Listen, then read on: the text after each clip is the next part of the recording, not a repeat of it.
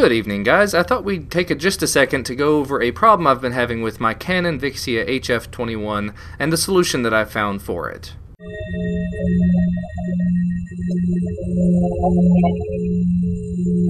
Alright, so as you guys know, about 4 months ago I picked up the Canon Vixia HF21. I've been using it to make pretty much all of the live action videos for the main channel since that time. Now the great thing about this camera is that it does shoot in HD. It shoots at 24 megabits per second. The bad thing about that is it makes some really big files. And with most file systems, and especially the one that comes pre-installed on this camera, once you get to a certain file size, specifically 2 gigabytes, it rolls over to the next file. Now at the normal quality that I shoot at, which is actually 12 megabits per second, that time comes right about the 16-minute mark. So what I've done here, I've got 2 video files here, and this was one video shoot. It's one that turned out to be about 17 minutes long while I was filming a news video last weekend. Now the problem, of course, is you've got these 2 different video files. It really shouldn't be a big deal, right, to take it into your video editor, put one video file, and then the next, and then transition between them seamlessly, right? Wrong. Well, when the camera takes that file and splits it into the second file because it's reached its file size limitation, it doesn't do it correctly. A lot of cameras apparently do this. That's why I'm here telling you this today.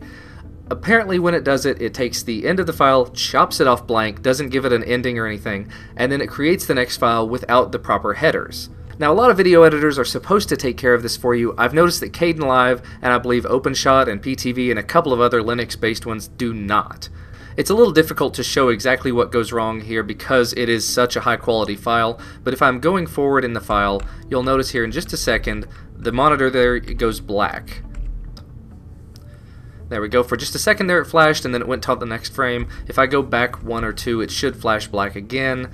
Basically what's happening, like I said, it's switching between the 2 files, or getting right to the end of one file and not ending appropriately. And then the beginning of the next file, you see this has a ton of pixelation, just really nastiness.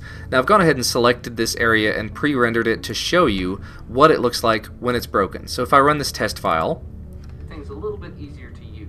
Well, the wonderful people over at the... You see right there in the center, it goes gray, it goes ugly, it goes grainy, and then the audio goes out of sync, which is not terribly useful. Now the way to fix this, and that's why we're here today, you can take these 2 files and turn them into one. You see I've already done that. So if you go into your terminal, you go to the directory where you've got your files stored, and then you say cat file 1, file 2, file 3, file 4, whatever you've got. If you've got hours of video in separate MTS files and you want to join them together, you can do it this way if they've been split up in this way. But I've got 2 files here that I'm going to be concatenating together using cat star.mts with capital MTS because that's what the files came off the camera as. And then I'm going to redirect that output to a raw.mts file. And basically that is taking whatever that I've given it, these 2 files in this case, and outputting the full final file as one larger one, because Linux can support larger than 2 gigabytes file size. You see when I open this up, it's actually a little bit more than 2 gigs. It's 2.1, 2.2, something like that. Now the great thing about concatenating those files together doesn't take terribly long to do. It does use a lot of space because you're taking the full file size here and adding it a second time. But once you get that done, you can add that file back to your project. You see I've got it here. I drug it in earlier. I pre-rendered it for you so we don't have to wait. And now if I run the fixed file that I rendered from it, things a little bit easier to use. Well, the wonderful people over at the XDA... You see, in that one we did not have that issue. We didn't have that big gray spot, the black spot, whatever you want to call it. Nothing went out of sync. The quality was still terrible, but that's because I rendered it at kind of a low quality setting just to get it done quickly.